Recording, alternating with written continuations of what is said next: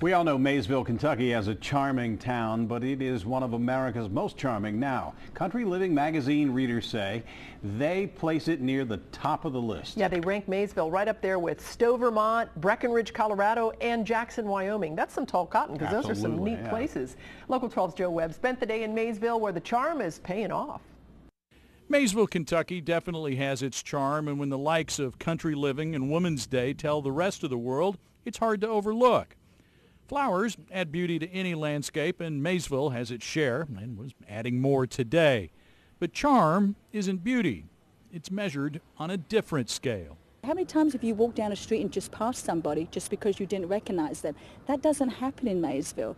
Property owners and business owners come out of their front door and say, hey, you look a little lost. Can I help you find something? To add to the charm, a tourism director who's a transplanted Brit. Unlike a lot of little Kentucky towns, Maysville didn't tear down its history. It kept it and built on it. The Russell Theater and Cox Building are just a few places that escaped the wrecking ball and were reborn. The Washington area boasts homes from the 18th century. And downtown, an innovative developer has turned an old feed mill into upscale office space with a coffee shop that would fit in any major city. The charm is a magnet.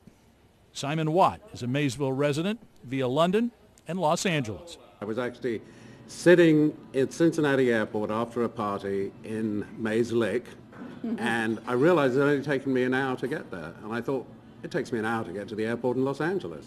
I could live there. The good press, obviously good news for Maysville, and they are already feeling the impact.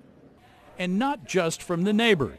This last weekend, it was a beautiful weekend, and we had tons of out-of-state tags here.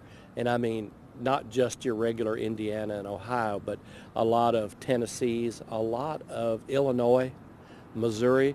And you can bet they were charmed by what they found. As one traveler told us today, you might feel some culture shock when you roll into Maysville, but it may be exactly the cultural shock you're looking for. In the charming little town of Maysville, Joe Webb, Local 12 News. And Maysville was founded 228 years ago. If you visit, you can get maps for self-guided walking tours from the Maysville Mason County Convention and Visitors Bureau, which is on 3rd Street. Or just